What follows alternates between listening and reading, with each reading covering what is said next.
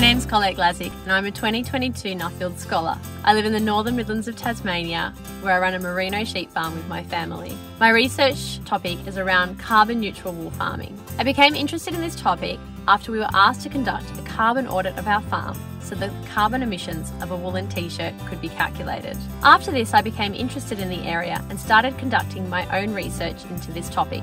This led me to apply for and be awarded the Australian Wool Innovation Nuffield Scholarship. During my research, I will be comparing the different methodologies that can be used for calculating the carbon emissions of a wool farm. I will be looking at on-farm practices of those farms that are already achieving a low or no carbon emissions status. I will also be looking at the processing of wool as well as the end-of-life impact of the garment. As the world moves towards carbon neutral goals, it is important that we have accurate and fair reflections of the environmental impact of all fibres.